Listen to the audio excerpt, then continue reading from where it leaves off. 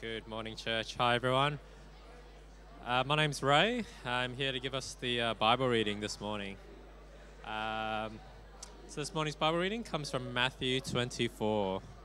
Matthew 24.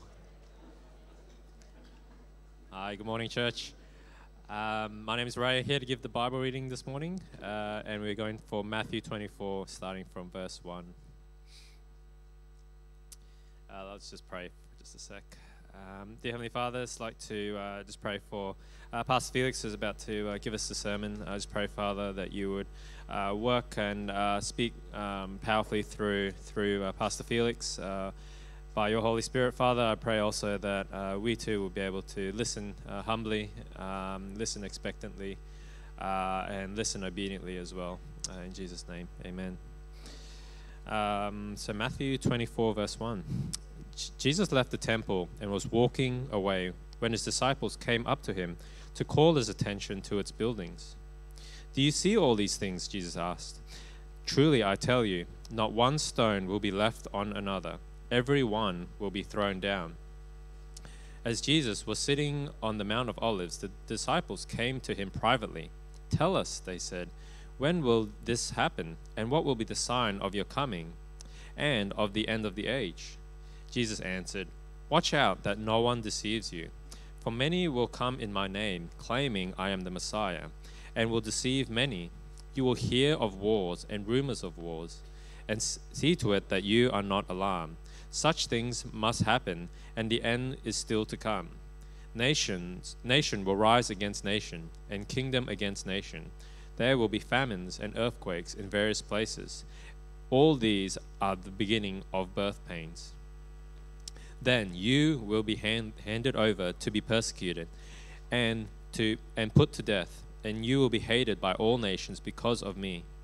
At that time many will turn away from the faith and will betray and hate each other. And many prophets will appear and deceive many people. Because of the increase of wickedness, the love of most will grow cold, but the one who stands firm to the end will be saved. And this gospel of the kingdom will be preached in the whole world as a testimony to all the nations, and then the end will come. So when you see standing in the holy place the abomination that causes desolation, spoken of through the prophet Daniel, let the reader understand. Then let those who are in Judea flee to the mountains. Let the one on the rooftop go down to let no one on the rooftop go down to take out from the house, and let no one in the field go back to get their cloak. How dreadful it will be in those days for pregnant women and nursing mothers. Pray that your flight will not take place in winter or on the Sabbath, for then there will be great distress, unequaled from the beginning of the world until now, and never to be equaled again. If those days had not been cut short, no one would survive, but for the sake of the elect, those days will be shortened. At that time, if anyone says to you, 'Look, here is the Messiah,' or 'There he is,' do not believe it. For false messiahs and false prophets will appear and perform great signs and wonders to deceive, if possible, even the elect. See, I have told you in advance. So if anyone tells you, 'There he is, out in the desert,' do not go out. Or, 'Here he is, in the inner rooms,' do not believe it. For as lightning comes from the east and is visible in the west, so will be the coming of the Son of Man. Wherever there is a carcass, there the vultures will gather. Immediately after the distress of those days, the sun will be darkened, and the moon will not give its light. The stars will fall from the sky, and the heavenly bodies will be shaken. Then will appear the sign of the Son of Man in heaven, and then all peoples of the earth will mourn when they see the Son of Man coming in the clouds of heaven with power and great glory. And he will send his angels with a loud trumpet call, and will gather his elect from the four winds, from one end of heavens to the other. Now learn this lesson from the fig tree. As soon as its twigs become tender and its leaves come out, you know that summer is near. Even so, when you see all these things, you know that it is near, right at the door. Truly I tell you, this generation will certainly not pass away until all these things have happened. Heaven and earth will not pass away, but earth will pass away, but my words will never pass away." This is God's word.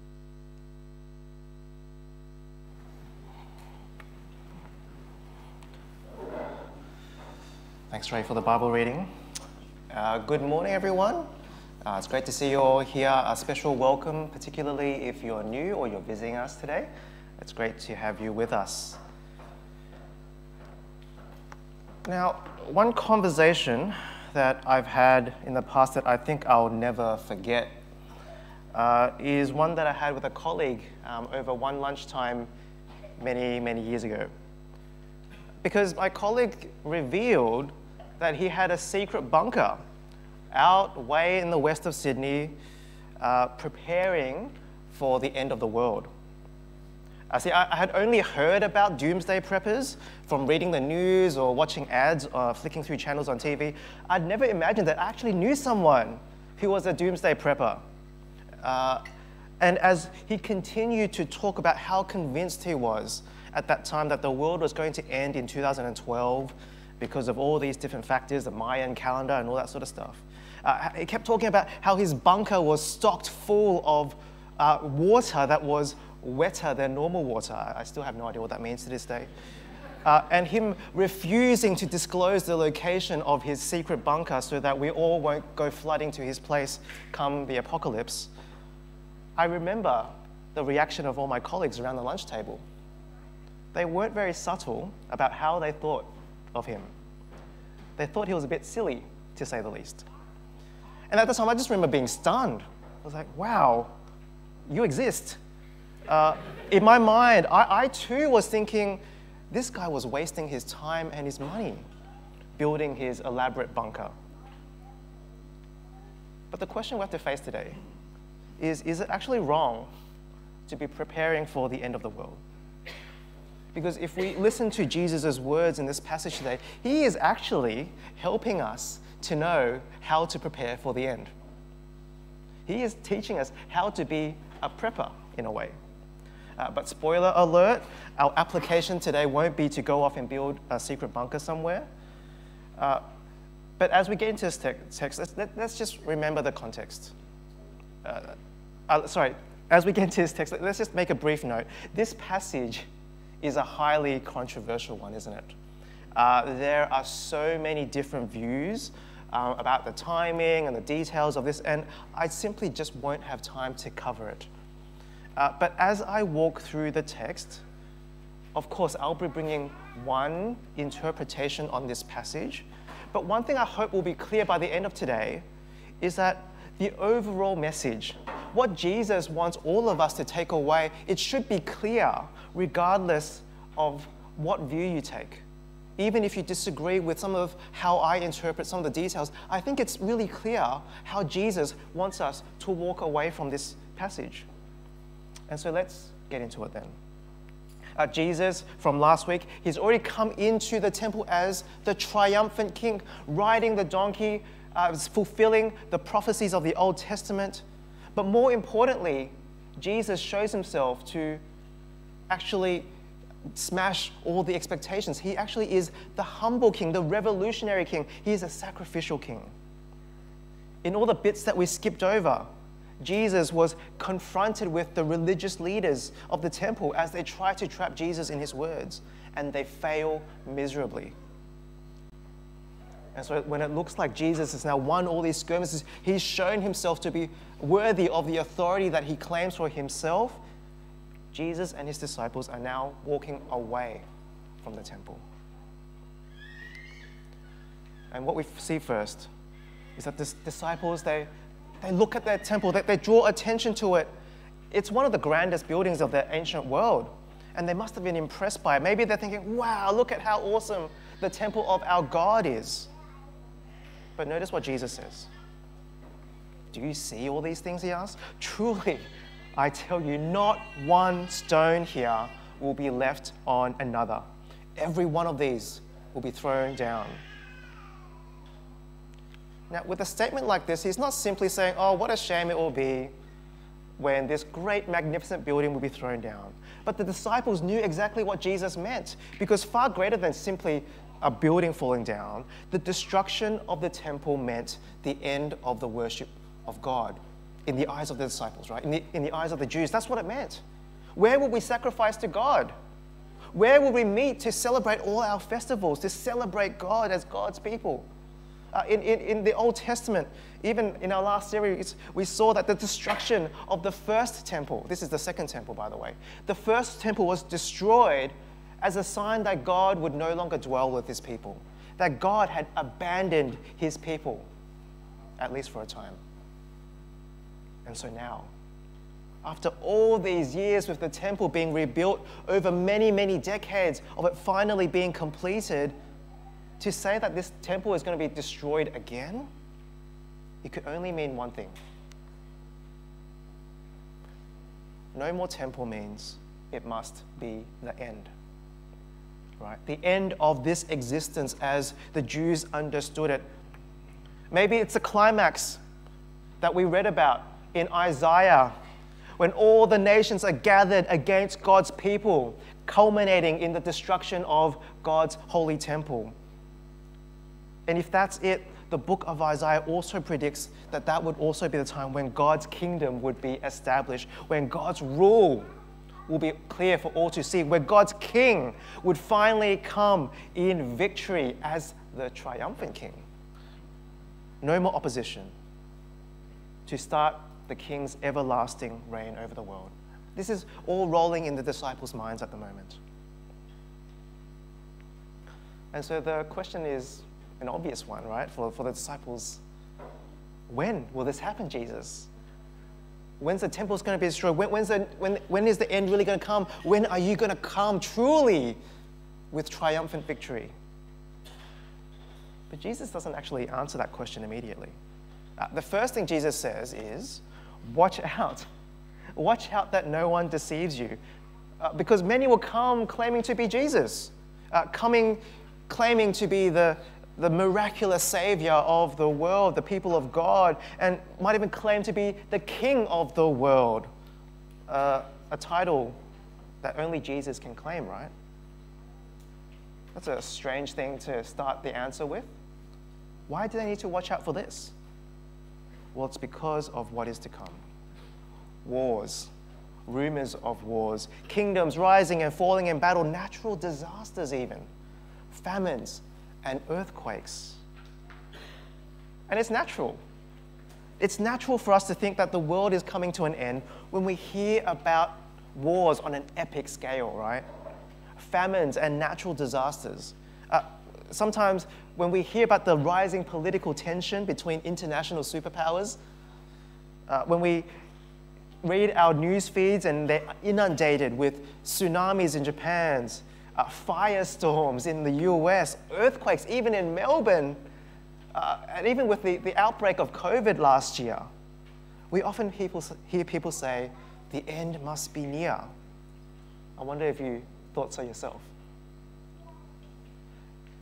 But maybe surprisingly, Jesus tells us how we are to think of these events.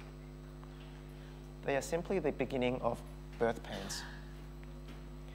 A vivid memory that I have was when Sarah was in labor with our first daughter, our first child, Beth. She was already several hours into this long, agonizing process. She was exhausted after wave of the contractions and the pain. And she was like, oh, can you bring the nurse in? I want to know how much progress I've made. And I remember the nurse coming in, and she just took a quick look and said, nope, not even halfway yet.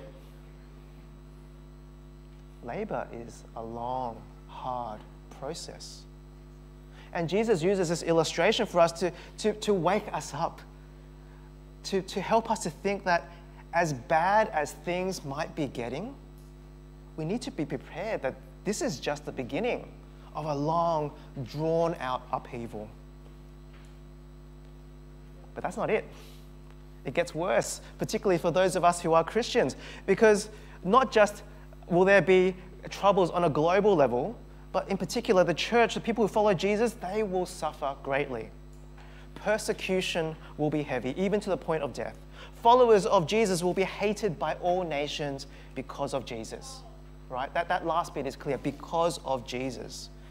We're not talking about when the church stuffs up, child abuse scandals, when celebrity pastors have a shameful fall from grace, or even non-celebrity pastors when they abuse their authority. We're not talking about that.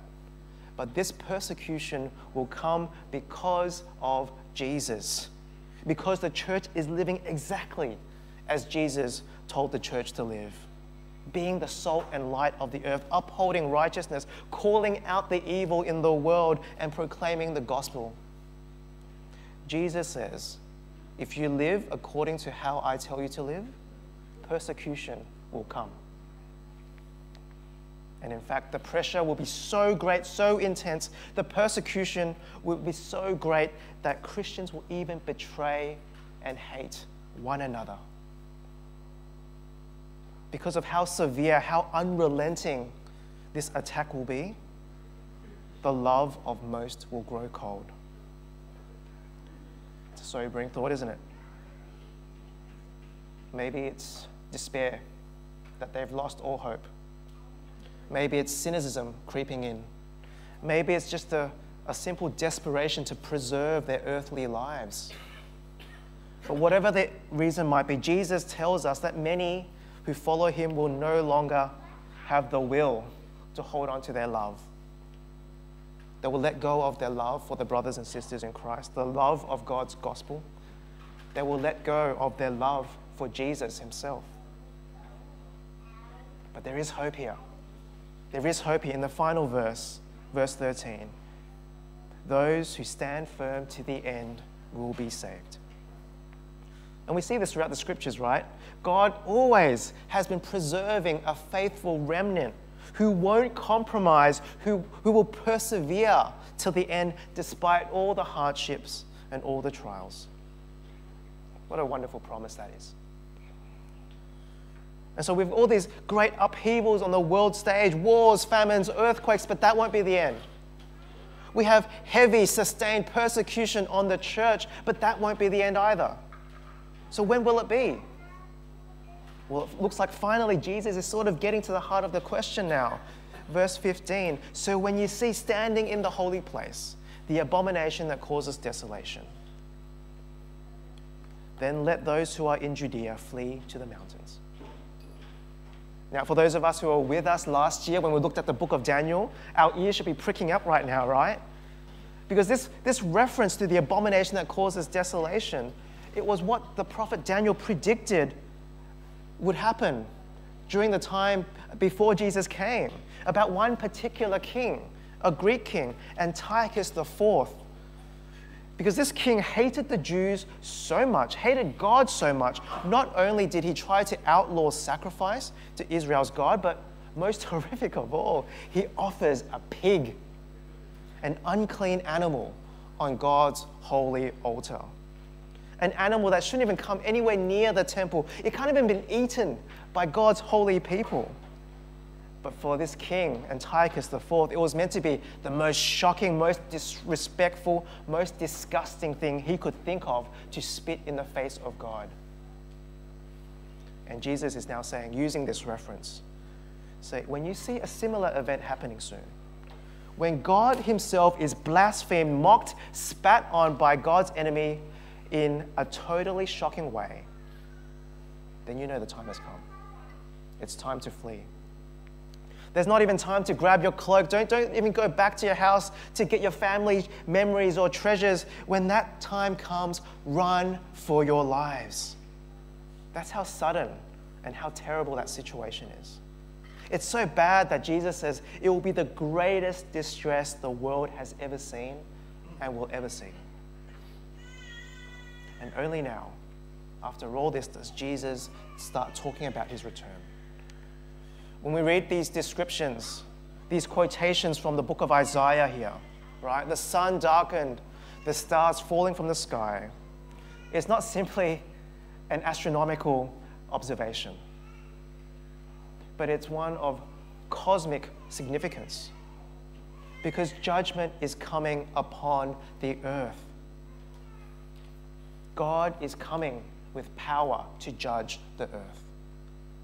And what does Jesus say will happen alongside this judgment? Well, Jesus will now appear. And when the King appears, the people of the earth will mourn. they will know that the time of judgment have come upon them. What they have done to God's people, God will now set straight in his books. But the elect, God's chosen people, the ones who belong to Christ their King, and the ones who have stood firm in their faith till the end, they will be gathered up for God. But I don't know if you've noticed, after all this, Jesus still hasn't answered the question yet. Because remember, what is the question? The question is, when? When will it happen? Well, Jesus simply tells us to look at the signs, and then we'll know, right? He tells us to look at a fig tree and know when summer is coming. Now, when I was studying at Bible college, there was this beautiful jacaranda tree in the middle of the courtyard. But when the tree started blossoming, when it started showing its purple flowers, not only was it a beautiful sight to look at, but it would fill the students with dread. Do you know why? Final exams were coming, and they had to start studying, right? The purple flowers were a sign of what was to come, that they had to act. So Jesus says, pay attention to all these signs that I've just told you. Wars, disasters, persecution, a great distress that keeps getting worse each time, one after another. You think, nothing has been this bad before. Keep an eye out for these signs, and then you will know that the time has come. You need to act. And when will all these signs be fulfilled? Well, Jesus, I think, gives us a very surprising answer. Truly, I tell you, this generation will certainly not pass away until all these things have happened. Heaven and earth will pass away, but my words will never pass away. And so when will all these events happen? When will all these conditions to be met before Christ will come back be fulfilled? The answer that Jesus gives us here is within the same generation of his first hearers, his disciples. That is to say, Jesus is saying within the lifetime of his disciples standing there on the Mount of Olives, within their lifetime, they will see all the necessary signs to be fulfilled, completed. Or to put it in another way, be ready for Christ to come even in your lifetime. The season is now. The fig tree is ripe. The jacaranda tree is purple. But wait a second. Felix, didn't you just say that we aren't to be alarmed by world-shattering events, that Jesus will take a long time to come back and be prepared for a big delay? Now you're saying that Jesus can come at any moment? But for those of us who have studied Matthew in our life groups, this isn't anything new, isn't it? Is it? Because in the following chapters, Jesus will double down on this as we look at the different parables, seemingly paradoxical at first. One parable says, make sure you keep watch. You don't know when the thief is going to come. But another one says, you need to make sure you have enough oil waiting for the bridegroom. It seems contradictory. But there's a very important tension here, that we need to be prepared either way. Whether Jesus comes back tomorrow or there'll be a long drawn-out process. And so Jesus explains what's going on here. Why do we have to be so prepared? Verse 36. But about that day or hour, no one knows. Not even the angels in heaven, nor the Son, not even Jesus himself, but only the Father. Right? For the disciples, you must have imagined, this must have been a very disappointing answer. They wanted a precise answer. When is it going to happen? Give us a date so we can prepare. I wonder if this is a disappointing answer for you. If you ask the question to Jesus, when are you going to come back? But the answer that he gives is simply that no one knows. Only God the Father knows. Now, that's the end of the exegesis, going through the parable, the text. I'm sure that many of you have been feeling like you've been drinking from a fire hose as I've really rushed through this passage. And I haven't even gone into detail yet, right? You could read entire books just unpacking this very chapter. But let's try to make sense of all this. Let's go back to the disciples' question. And the original question is this. Tell us, Jesus, they said, when will all this happen? And what is this? This is the destruction of the temple. That's actually what started this whole question and this whole section in the first place. When will this happen? When will be the sign of your coming and of the end of the age? Those are the three parts to the question, right? Temple destroyed, end of the age, Jesus is coming. And so let's recap Jesus' answer. First, you have to expect a delay. And so don't panic when there's wars and natural disasters. Don't panic when you suffer heavy persecution. Second, there will be one climactic great distress. At that time, God's name will be profaned in an outrageous way. The persecution of God's people will climax to a never seen before stage and severity. But then judgment will come. Christ will return and God's people will be gathered up. And that time, no one will know when that will come. And of course, all that is needed for this to be fulfilled will happen within the very lifetimes of the original disciples.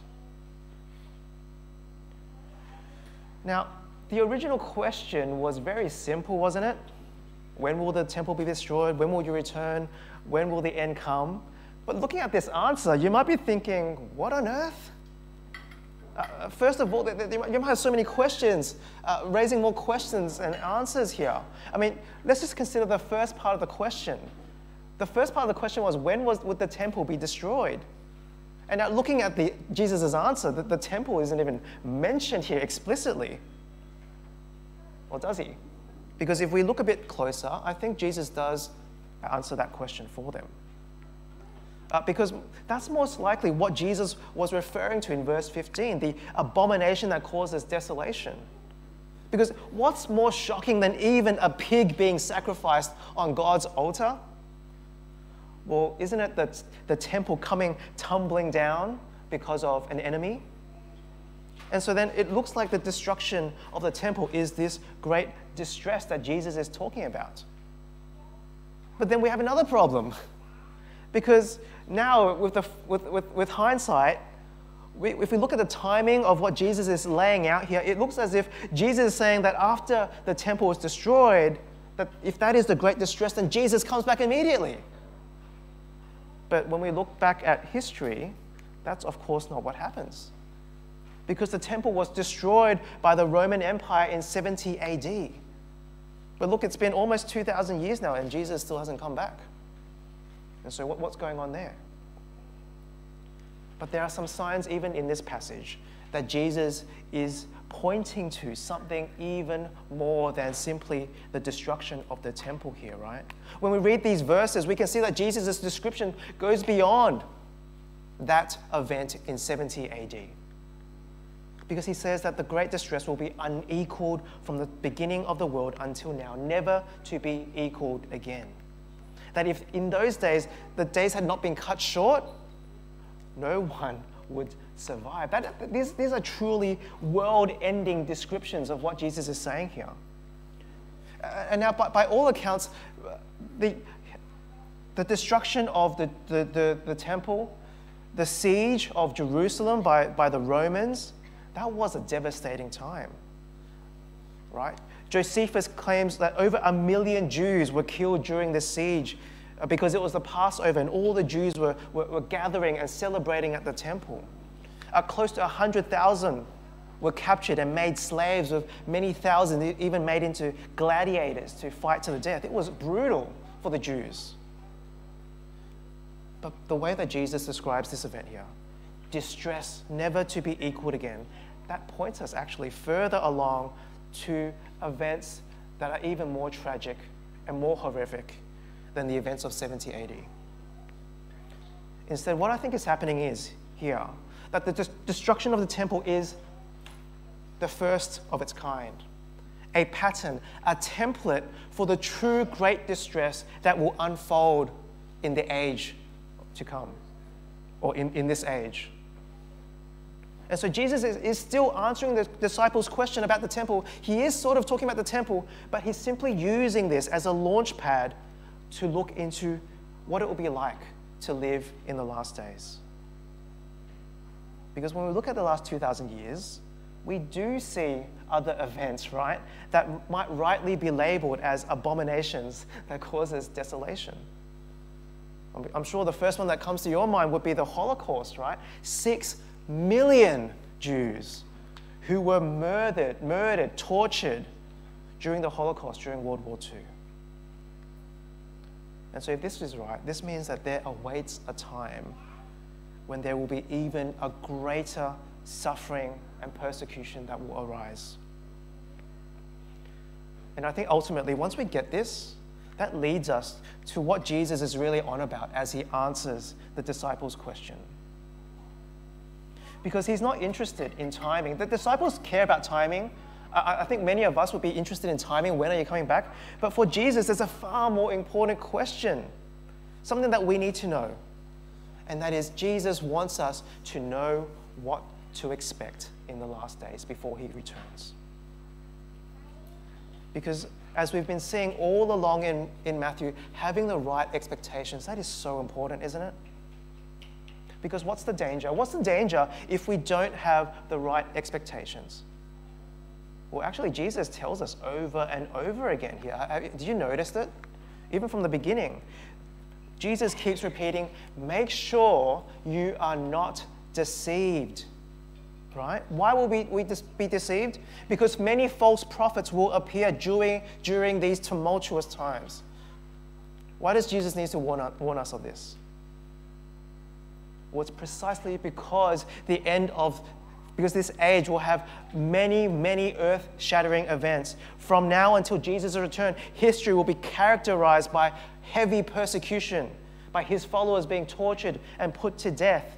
And with all this upheaval, false prophets will lure God's people into thinking the time is coming, the end is near, and they will try to seduce God's people, thinking that they are the Messiah to bring his people out of it.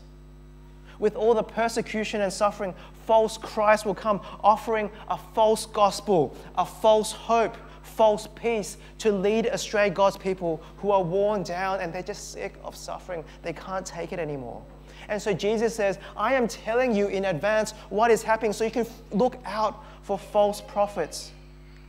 Look out for messages that don't line up with what I've been telling you. Preying on the fears of God's people and turning away from the truths of the gospel. Watch out. And even when we get to the final distress, that great moment just before Jesus comes, Jesus is saying, even that, be warned. Do not be deceived. Because even then can God's people be deceived by false claims, false messiahs. And so how do we know then? If Jesus keeps saying, be careful, don't be deceived, then how do we know when Jesus actually comes? Well, thankfully, Jesus tells us when Jesus comes, we won't need to be told by someone through the grapevine. You're not going to read about it on Reddit. He won't appear on some obscure place somewhere out in the bush or on some remote island. Jesus isn't going to appear in someone's basement, right? When Jesus comes back, you will know. Everyone will know. There'll be no more questions about it. See, Jesus tells us beforehand so we know what to expect. Don't be deceived. Don't be swayed by these people claiming to be messiahs or a new special prophet bringing a message that is contrary to the gospel. Don't be swayed even by miracles, Jesus said, wonders, because a time is coming when there will be someone coming with spectacular miracles, but don't actually follow Jesus' words. Keep holding on to Jesus' words. Let that be your true guide, even when things get hard, when things get crazy. But there's also another reason why we need to have the right expectations of the times that we're living in now. And that is, I think we need to be prepared that Christ's return might be more delayed than we think. Now, this might be a really odd thing for you to hear. I mean, it's 2020. Sorry, 2021. This church has been waiting for Christ's return for 2 millennia now. And when you think about it, when you read these passages, you might think, we need to be warned of Christ's imminent return. And I think you're absolutely right there. And in our life groups, I think we've already covered all of that. I think in our life groups, we've talked through what it means to be prepared for Christ to come back any time, at any moment. But just because that is true, it doesn't mean that we don't need to hear Christ's warning about anticipating an extended return. And that's what I want to talk about a bit more today. Because I do want to argue that we are people who actually really need to hear Jesus' warning that his return might be delayed. Because I think we are people who would panic, who might be deceived if there is a long, drawn-out process of suffering, of great distress. It's no surprise for me to tell you, I'm sure, that we are living very comfortably as Christians right here in Brisbane, Australia. We're free from the heavy persecution that has been characteristic of God's people throughout history, right? Just take a brief look at any history of the church and see page after page, centuries after centuries of bloodshed, of violent persecution of those who follow Jesus. Even today, just look online. Beyond our national borders, we don't have to go too far before we land ourselves in a place where Christians are hated for following Jesus, where churches are burned down, where Christians are targeted on purpose, and unspeakable horrors are done against them. Right here in Brisbane, Australia, I think it's easy to be deceived into thinking that being a Christian is easy. And I wonder that whether or not as a church, as a whole people of God here, that we just aren't prepared for when heavy persecution eventually comes. Or when truly earth-shattering global events really hit us. Even take COVID, right? We've been so sheltered from the full brunt of COVID when we look around the world. That when these things happen, even if our theology, right, we pride ourselves in our strong theology, our discernment when it comes to being swayed by false gospels, right, the prosperity gospel or whatever it might be, even if that's true, I think we are still in danger of being swayed. I think we still are in danger of our love growing cold when the going gets really tough. What would it look like for us to be ready? Well, are you ready for our tremendous wealth and affluence to be stripped away? We're so used to enjoying the abundant blessings that God has given us materially that I don't think we're prepared to face the sudden loss to all our wealth if it comes one day. I'm including myself in that. I'm enjoying so much material blessing that I have to stop and really think about, am I prepared for when that day comes?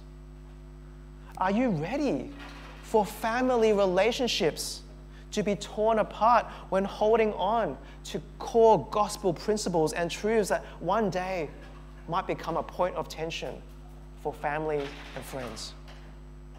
Are you ready to go to prison, even die for Christ, before you would consider renouncing Jesus as Lord?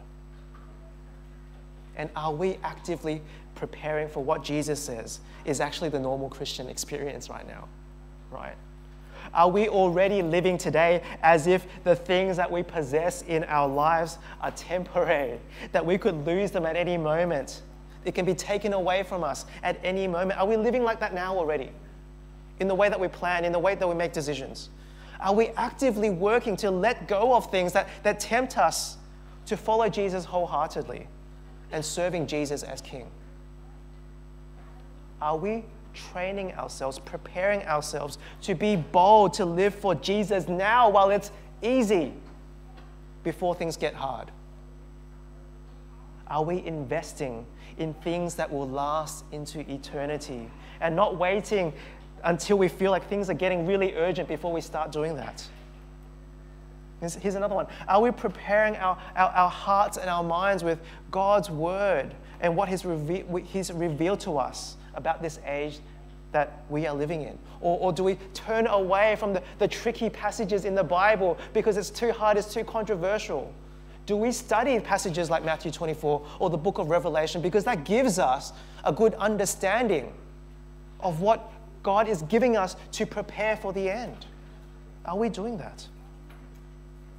Are you finding your true security and safety in the King right now, who will ultimately preserve our lives for the age to come? Now, I've listed a lot of things here, but the truth of it is, that's quite simple, isn't it? That's just living the Christian life. That's just following Jesus as King. But that's the thing. It's not rocket science. That's all it is, for our love not to be cold, for us to prepare for what is to come. It's to set our hearts right, to practice living for Jesus right now before things get tough. That's all it is. And when you really think about it, what I've just listed there, that's actually no different than if I said, how are you going to prepare for Christ's imminent return? If Christ was going to come anytime, how would you live? Well, it's the same, isn't it? Being rooted in Christ, to actually take your faith seriously, to follow Jesus seriously. No matter whether Jesus is going to come back tomorrow, or if Jesus is going to take a long return and there's going to be a long period of suffering, how are you going to survive both scenarios? It's exactly the same. Take your faith seriously. Listen to Jesus. Listen and live with Jesus as your King. That's all it is. If we want to prepare well for the end, if you want to be a faithful Christian doomsday prepper, that's all there is to it. There's nothing new. It's what we've heard from Jesus throughout the series on Matthew this year. It's what we've heard from the book of Isaiah as we're told to throw away our idols, to behold our God, to not put our trust in human power, but to trust in God alone. But here's the thing. As we've been filling our ears and our heads with the words of God, how are we actually going in listening, truly listening, and allowing God's word to change our hearts, to change our lives? When was the last time you actually changed your behavior because you were convicted by God's word? When was the last time when you read your Bible by yourself, your quiet time, and you didn't just go, thank you, close the book and go to bed? When was the last time you actually sacrificed something that you once held dear because you realized that it hindered your relationship with God? Because this is what preparing for the end looks like, friends. What do our answers to these questions tell us about whether we're wise in preparing for Christ's return, or that we actually don't think it's important? Because Jesus is so clear. When we look at these verses, it's truly scary, isn't it? What Jesus paints, the picture that Jesus paints. But Jesus isn't trying to scare us. Jesus tells us plainly what to expect out of love. Because he's told us all these things so that we might not be people who are deceived. We might not be people who panic, deceived by false messiahs, panicking so that our love might grow cold. So that we can't say, when suffering and persecution comes, that Jesus, this is not what I signed up for. You never told me it would be this hard. But Jesus tells us these things so that we can be the ones who stand firm to the end and be saved. And so let us be prepared as we wait for Christ to return. Let us be those who are prepping, training ourselves, so that our love won't grow cold when the going gets tough. Let's pray.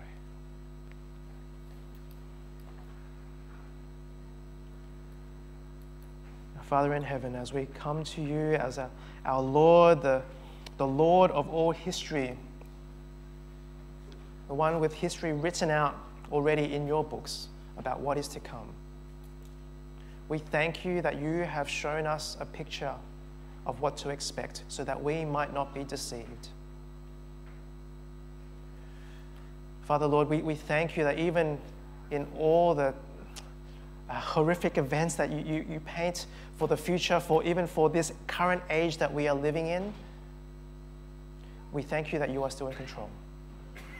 We thank you for your promise that those who cling on to you, who stand firm with our faith, trusting in Jesus to deliver us, that you will bring those of us to safety. So we pray, Lord, help us to be people who listen to your words wisely and seriously. Help us to be people who will be preparing day by day to be living for your sake, to be preparing for hard times ahead, even now when things are not so hard.